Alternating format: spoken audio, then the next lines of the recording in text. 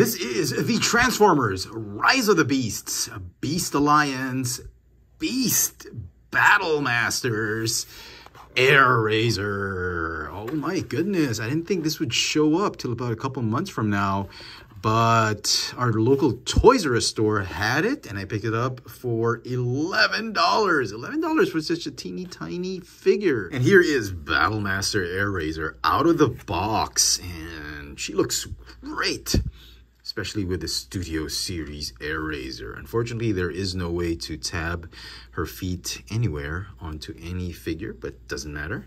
Figure will stand on any leveled surface. It's a very, very good looking rendition of Airazor in beast mode.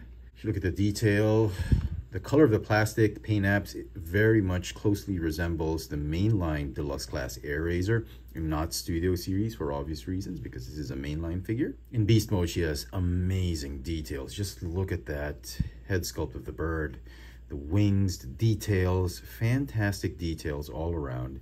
Articulation is, well, is limited to hinge motions on the hips of the bird, and obviously the wings are on ball joints, so you could have her flapping about and all that.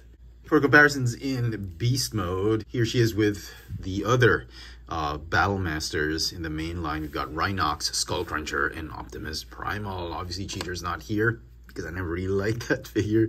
So, yeah, it's okay. Very good sized Battle Master figure. And now for transformation. Now, what really impressed me with this figure is that it's a triple changer. There are two weapon modes. Now, the first one is the obvious one. That's one on the package. And to do so, you plug out the tail from the actual gun barrel, fold it up all the way up to his head, and then you cover the beast head. And then you fold down the handle, the 5mm peg handle, and then you reverse the wings. And essentially, that's it. It's sort of like a crossbow blaster. Is it a bowcaster or something like that? And Airazor. The package says Optimus Prime holds it, but obviously it's better if it's Airazor holding it. And yeah, it looks pretty good. And the second weapon mode, this one's actually pretty cool. What you do is you combine the wings. You can just rotate them. And then you fold up the entire barrel on its hinge and tab it all the way onto the back. And you form some form of an Aztec shield or what.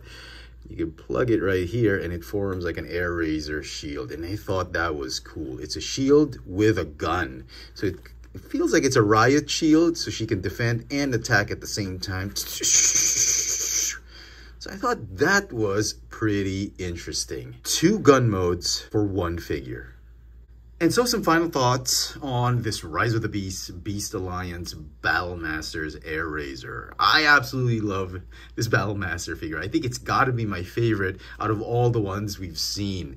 With him being number 1, Primal would have to be number 2, Skullcruncher would be 3, Rhinox would be 4, and dead last would be Cheetor, which I don't care for. I think it's a great figure. There's two modes, two weapon modes in one with a fantastic beast mode. Both weapon modes look absolutely amazing. I really enjoyed this figure, and as such, it's going to get a 10 out of 10. Let me know in the comment section what you guys think of this Transformers Rise of the Beasts, Beast Alliance, Battle Masters, Airazor. Hit that notification bell so you never miss out on any of my latest video reviews. And if it's your first time here, please subscribe. Thanks for watching.